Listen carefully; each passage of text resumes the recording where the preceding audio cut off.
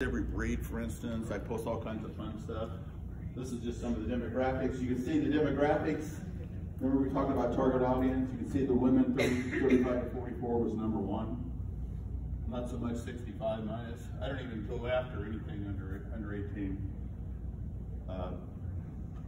That's probably a good thing, Mike. They're not on Facebook. The kids are not on Facebook. Next page. I think I said a lot of this. We talked about having sizzle. One of the things that's really changed this last year is I've got a lot of sizzle going with it because I'm doing all my own artwork. I've got very creative artwork that grabs their attention. When they see the ad on their newsfeed, they hit it. They see more things that catch their attention, and they see some hard-hitting text. Come to the Cat Show this Saturday, okay? And I hit the hell. And Lauren's now following me on that also. It works so well. I'm almost afraid Facebook is going to outlaw it. Because it's just, I really am. When they like your page, it's not meaningless. You want them to like your page or follow your page because then they get all your posts. And I do 70, 75, even up to 85 posts on one event in just over a week usually, or less than a week. So there's a lot of work that goes into it.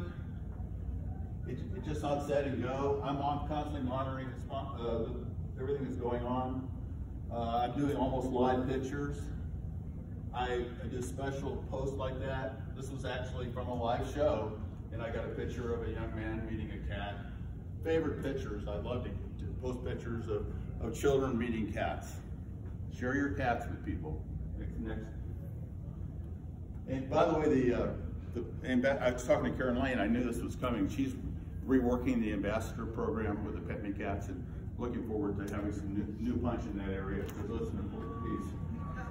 Now this is a piece that I thought I ought to bring up because 98% of the time Facebook events work really well, but sometimes once in a blue moon they don't work well. And how can that happen?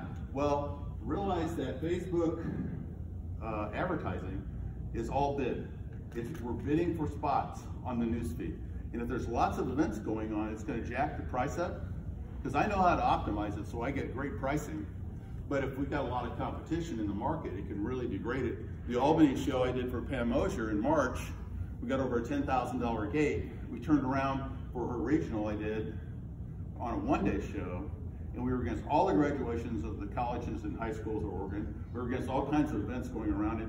The cost per 1,000 would be a merry thing. But the cost per result or cost per impression, there's all kinds of different ways to look at it analytically. We're sky high, and I had to use some plans B and C just to get anything going. She still got a $2,000 gate. But just realize that it's not always super magic.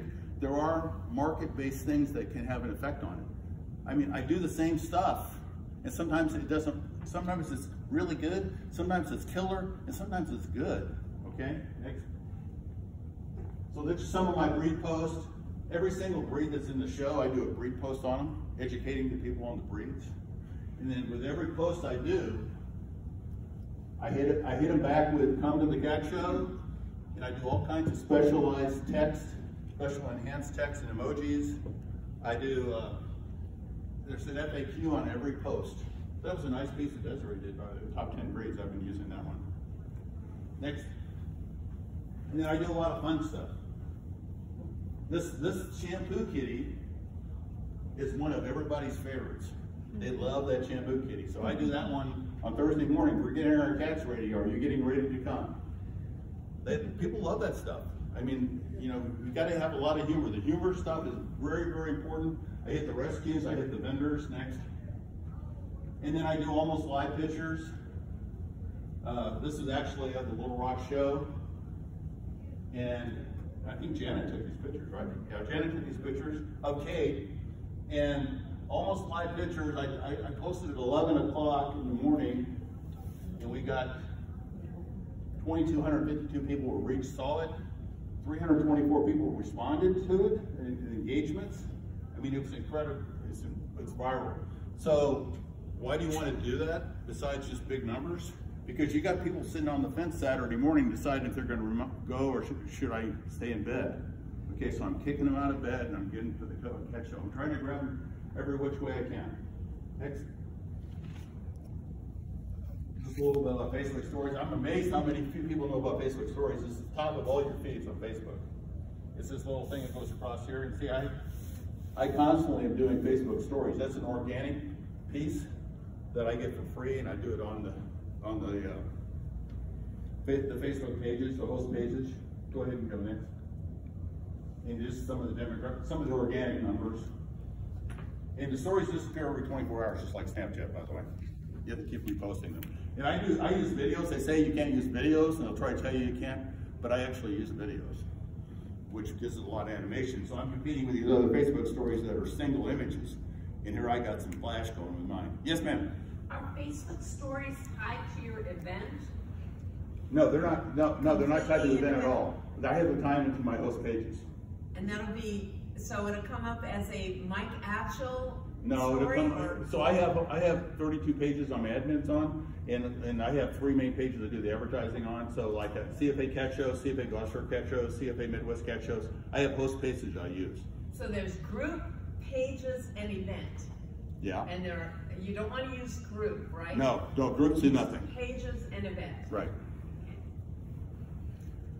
We could talk further about that, Lorraine, because it can be very confusing. Next page. And then I am using some Instagram. Instagram is a little hard to use, but if you don't have a big following, you're not going to hit a lot of people. I try to hit some IG. It's called IG.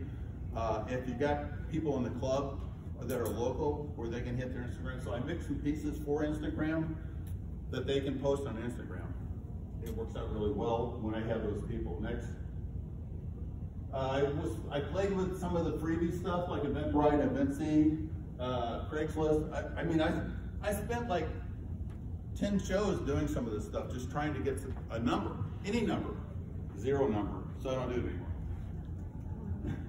Coupons, I used to live on coupons back in the 80s when we did print advertising, newspaper advertising. I don't see a lot of influence on coupons. I noticed the AKC Meet the Breeds thing that they're this huge thing they're hitting all the major markets with, where you can come and meet the breeds and pet the dogs and play with them and all that. They're spending an unbelievable amount of social media on it. They are running a 20% off coupon, but their ticket price is $30, by the way. It's not a dog show. It just Meet the Breeds. Okay, this is where people live. They're not coming, as Lorraine would say. The reason they don't come to the cat show for the cat show. They come for the fun. Next. And then I'm not going to talk about high-end banner advertising to Google, but this is what I'm really trained on. The reason this is important is Facebook uses all the same analytics in the same back end that Google AdWords uses and that search engine marketing uses. And I have lots of certs in that, so I knew Facebook inside out before I got into it. So that made it real easy for me to understand what makes them tick. Because Google won the search engine wars, by the way, by always presenting to you when you did a search, called a query, what you wanted to see, right? You don't go anywhere else. Everybody goes, Google's got almost 90% of the market.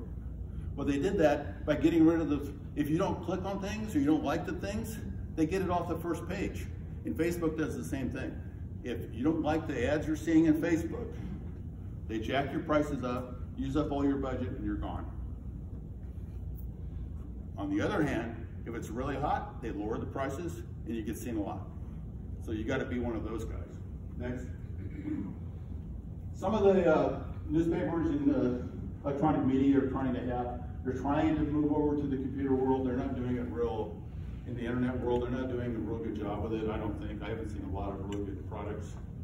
But every market's different. You know, Kate's Little Rock market, the cat show was the big thing in town. There was actually a circus in town that same weekend. And we killed the circus. And they were down the road in the fairgrounds from us. We killed them. Next. The first show. There was a circus at the same time.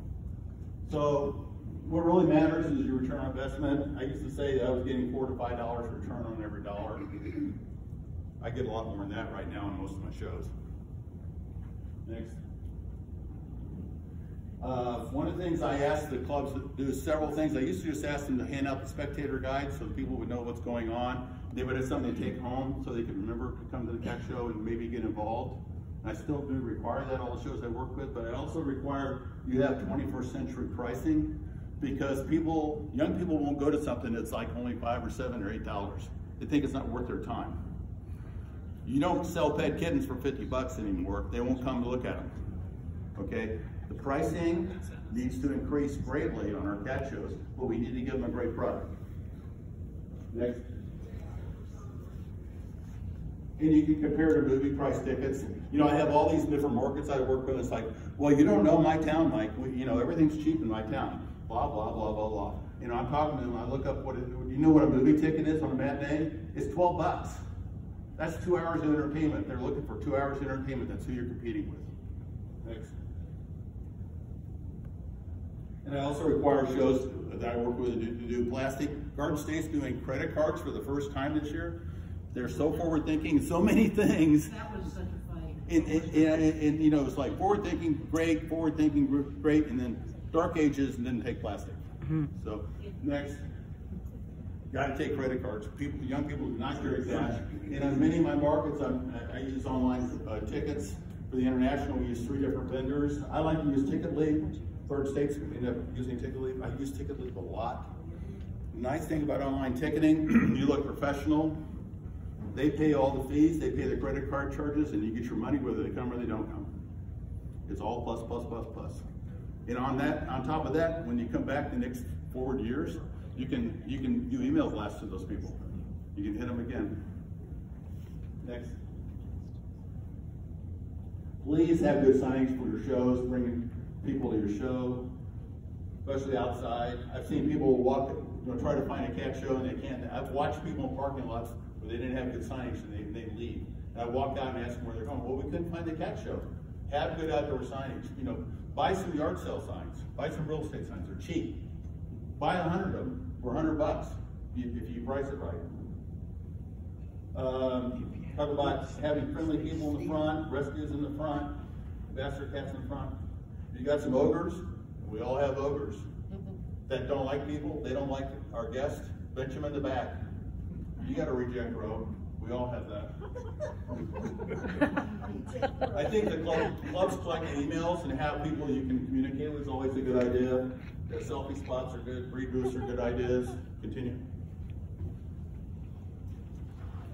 Make it entertaining. Check my time. Go right out of time. Because we're going to have some Q&A.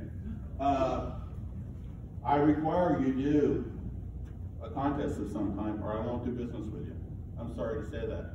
But I'm here to help the future of CFA, not help your club have a treasury for next year, even though that's important. But we got to have a future for 10 years from now, or 20 years from now. Thank you, Mike. So it's important. Over half the people come for the contest. I tell you right now, I've worked a lot of gates. And people say, well, Mike, how do you know this stuff? I talk to my customers. How many exit interviews have you done at cat shows as people are walking out of your cat shows and you've asked them what they liked and they didn't like? Most young people will tell you watching cats being judged is like watching paint dry. And they're serious about that. But all these things are good. Meet the breeds, have the celebrities, health and welfare. Lincoln State does all these things. Garden State does all these things. Wonderful stuff, face painting. Look at the look on these people's face. Look at them. They're having a great time. Continue. I wanted to spend some time on rescues, and I'm not going to have time for it. But I highly, about half the clubs or maybe more have really good relationships with the rescues. The rescues are just such an asset. First of all, it's the right thing to do. CFA is for the betterment of all cats, not pedigree cats, all cats. Okay. Second of all, they're a huge asset with all their Facebook following. If I can get them motivated from me, and they're going to post on their rescue pages, and we're going to get a bunch of their followers come to the cat show. That's a nice gate that I can tap into. But I help them the other way too. I do posts for them. Continue. I started not only doing videos of the rescue cats, but I do an overall piece for them. And I make the artwork so killer that they haven't had anything that's good on their Facebook page. They want to use it. And they want to invite everybody to come see the cat show because this is better artwork next one. This is all the working. This is better artwork than they had. These are animated, by the way. I didn't run any animation on this. They're MP4s. Next. So, as a wrap up, we have a short-term results. We can have money for next year. Happy guests. Happy guests pay for your gate. They buy vendors' goods and they adopt or buy kittens. Next. But what we really are after is a long-term retention. What we really want is we want our replacements. When I'm gone, there's going to be a legacy for CFA. And that's all I care about. If there's a CFA when I'm gone. We also have allies against animal rights, repeat attendees. We're trying to get new CFA fans. Continue.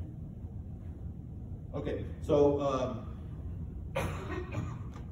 these new people, they're precious. They're very precious, and they're easy to run off. Like I said, they have soft skin, and just this last year, my wife's doing all the newbie stuff too, and I hear these stories. And we work with a new exhibitor. She's got a breed that she bought. She thought wonderful cats from overseas. She went to 4 shows. The breeder of that breed comes up to her, looks at her cats. Your cats are crap. They have no business at a cat show. Never seen again. Gone. Same thing with an entry clerk saying something really ugly to all the new, if you don't get your entries in, I can't find a bad place to bench you. Said that. Said that. Well, it's not just so-and-so. It's like, well, the newbie doesn't know that just so-and-so, and she says stuff like that. The newbie didn't enter the show. The show had less than 100 entries. I wonder why. All it takes is one bad experience to lose them. We work so hard to gain them. Let's don't lose them. From a judge made a statement to a brand new exhibitor who flew to a Texas show from Northern California. Made a statement, your cat is so mean it has no business in a show hall. No business. And embarrassed them so badly. This was Saturday at lunch. They got on the plane, went back to Northern California and never seen again. They were Asian, so they lost face too. That's another issue. So let's be really careful to preciously treat our people like a commodity. They're not you and me. I went 5 years before I made my first final. I had tough skin, but it was another era. This is today. We got to live with the people we have. Next. Our future, where are we going to be 10 years from now, 50 years from now? And I know, our new president's back here with Rich, and I know in Mark, and I know they have visions, and Kathy Calhoun, I know they have visions, and I know that they are starting to understand their current show model is probably not sustainable in the future. Young people don't want to sit at a cat show all day for 2 days. And there's ways to do that differently. So just think about that. Next slide. Questions?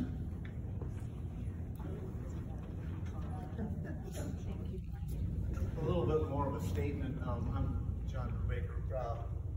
I'm from Cows, I mentioned. What's cows? What is that? Castle, Wisconsin. Okay.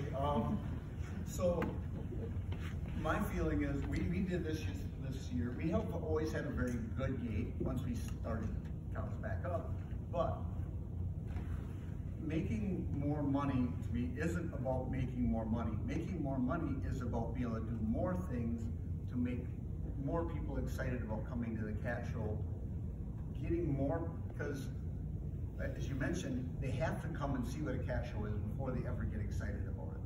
They come to the cat show, they get excited about it, they think, first off, it's going to be here next year, or if this was cool, I would like to be part of it.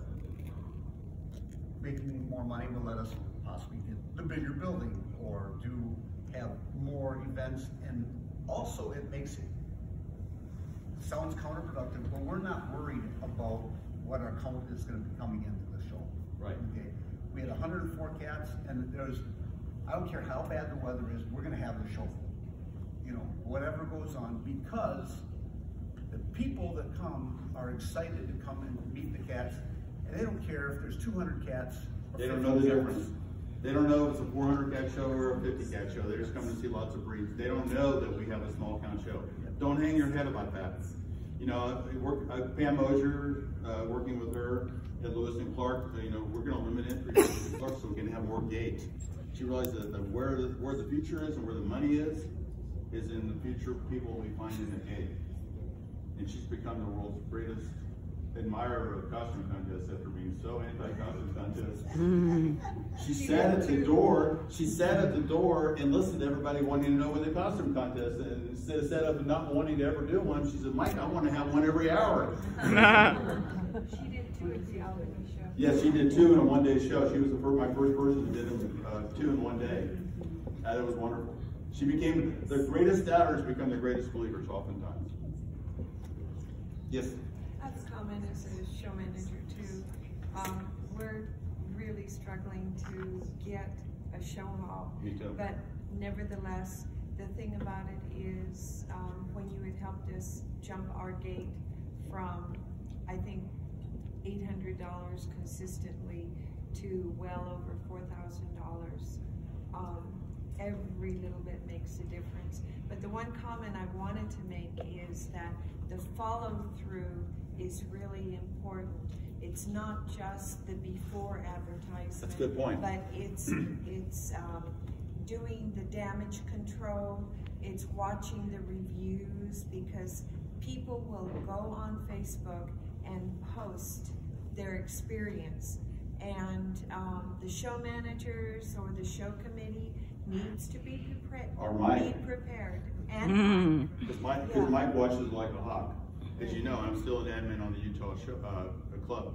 right. Yeah, so But it makes a whole lot of difference. you can please most of the people most of the time. You can't please all the people all the time. And Right. I'm really used to handling it. One of the things that Mary, when I work with Mary's show, it's like, wait a minute, you're going to do all the comments and you're going to watch all this stuff? It's like, yeah, I do it all. And then he Thank raised you his for rate that, because Mike. I told him he was too cheap. I haven't yet. I haven't yet. Oh, I thought you were 150 now. No, I have. You told Pam that, but she was willing to pay me $150. I said, no, I'm still $100. Oh, that's too cheap. Yeah, it is too cheap. 100 hours of work, I'm getting a stipend. Listen, thank you for all that you do, but you have saved our butts multiple times. Thank you. I can't thank you enough. Thank you for coming. Thank you for listening. Yes, Lori. I have to say that we have had some pretty remarkable success with Facebook advertising. But second only to that is placemat ads in local diners. I cannot tell you how many people come in, whether there's a coupon on them or not. They saw the kiddies while they were having Sunday brunch, and they came. See, that's my slide. There's all kinds of local stuff. I've never even heard of that one, but I'm familiar with that one. You know, We went to the local McDonald's, and when you get your tray, Yeah. the paper. yeah. No, it's all good stuff. No, I mean, there's 100,000 ways to advertise. I do have a specific concern in the space business. We're all struggling to have affordable show halls, and we all want to have a lot of gate. But there comes a point. I went to one show earlier this year that I will never go back to. I know that show. I could not walk down the aisle. I know that and show. look at. So that show will never have a show again probably in that hall because we outgrew it. And we had to shut the door for 30 minutes. So that show, I'm a member of that club in Kansas City. No, it wasn't that one. It wasn't even the Kansas City show. It was. We went from $500 gate to $1,000 gate to $2,000. Last November, MoCan thought they hit the jackpot. We had a $4,000 gate in a one-day show, right? We did $9,000 in March. We had to shut the door for 30 minutes. We outgrew our show hall. Well, that's the thing is, do you have any kind of guidance for example, the show? And I do talk to shows about that, making sure you have room. We have a show for the Egyptian mouse, and we have a show hall that's just big enough for a 225 show. We don't have room for a contest. It will cost us $3,000 more to have room for a contest. We won't make that money back, even with gate. So, You would, I don't agree with you, but go okay, ahead. well, I would like additional guidance on the spacing. I'm working with Jenny on that, by the way. I am supporting Jenny on it. Jenny's great. I just have one quick Yes, sure. thing. What I'm wondering is, I wonder, Mike, if you could develop a slide presentation that we could actually take to some of these event places that really are resisting going, oh, it's just a cat show. Yes, yes. And go ahead and show them. So I have pictures on my phone when I'm out trying to sell myself on show halls, and I have pictures of ballrooms and stuff. It's like, because they think a cat show is going to be a nasty, dirty thing they don't want anything to do with. Right. So when you're out looking for a show hall, you have to have your sales wheel on. And that's not something that I feel like I can produce at this time, but maybe our new president can think about that and give you another idea. Because we have new, we've outgrown our show halls. They've gone up so much in price, but we have money. Half the gate comes in for the contest, by the way. You double your gate if you had some sort of contest. I have to tell you. And games. And what? And games. Oh, and games are good. Oh, that stuff's good. Well, that's good. So, but I know what you guys are doing. I understand what you're doing. I don't think there's room for many just exhibitor shows anymore. We don't have time. We don't have time to just have exhibitors. And I look at some of these exhibitor-only shows where we don't, we're not trying to gain people, and I'm thinking it's another nail in the coffin. I'm sorry, that's what it is. It's just another opportunity, a lost opportunity that we get people in the door, but they didn't have a good time, so they don't want to come back to a cat show and they don't want to be part of us. Okay, they've got to have a good time. Talk to your people. Talk to people walking out of the cat show hall. Find out how they think. That isn't what you think. They don't think like you think. Don't decide how the young people think. You talking to them is casually. Get down deep. Ask them, what did you like the best? What did you not like? What can we do better? It's just basic, customer service 101. I mean, I learned that from Bob Benny, J.C. Benny's nephew, when I was 16 years old. You talk to your customers and find out what they want. And our customers are young people. But we're not young. Well, some of you are. But I mean, most of us are not young, so we don't know how they think until we ask them. But I appreciate that. Any other questions? And I'm going to be here for about a while. If you guys want to ask questions, we're going to have a nice ball today. So, Mike, when you do a thing, you insist on $500 that you'll spend, and then whatever your fee is going to be. So, I know with the show that I was involved with, we wanted to cut it down, and I don't remember what the outcome was. But is there a time where there would be less than $500, that the market was so small that you couldn't possibly? It's possible. Realize that every market size maybe can't sustain $500, but it isn't like I can get this big an ad for $500 and this big an ad for $300. It's cost per person. Okay, so when you cut down off of $500 to $300, you've lost 40% of your market. You just boom, because it's cost per person. And I mean, Garden State, they're doing 2,000. I mean, a lot of these shows we shouldn't be doing 500. We should be doing more. Lincoln State's been doing 1,000 to 2,000. Yes, we could talk about that. Anybody want to talk about that kind of stuff with me? I'd be happy to. I have somewhat strong ideas about this stuff. But I've been doing it. I've done 150 shows in 5 years. I've got it down, and it keeps increasing and it keeps getting better. I mean, MoCam went from 4,000 in November. We thought we hit a home run, and when 9,000, we blew up the show hall. I mean, who would have thought? Mike, if you're not available, do you have anybody else that does this sort of thing? Yeah, and Lorna's doing some shows, and I'm hoping to get Jenny back online where she's doing them all the time. Yeah, absolutely. Thank you, guys. Thank you. Thank you very much. Do you ever think about teaching other people what you're doing? Do you ever think about teaching other people Well, I have. to do what I you have. do?